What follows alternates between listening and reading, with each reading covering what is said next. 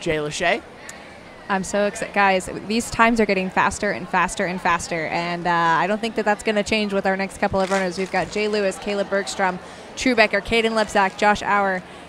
Do you think we're going to see under 120 on this course? I think, well, Noah just got the under 120.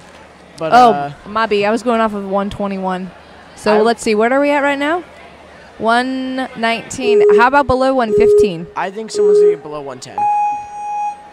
That is bold, but Jackson, you know a thing or two about beating stage 2 quickly, doing so in, I think, what, 42 seconds? 48 seconds. Well, Jay Lachey has definitely seen your stage 2 run, Jackson. I mean, this is a little bit more technical than your stage 2, so I think he wants to take his time a little bit, but only enough to get one of the fastest times so that he knows what to do on stage 3. And look at who's on the sidelines. Joe Morovsky coming right back from failing special delivery. Jay trying to get redemption, and it looks like Jay Lachey is going to skip it. Ooh, don't die. Okay. Thumbs up. I was a little bit worried. I thought he might have rolled his ankle.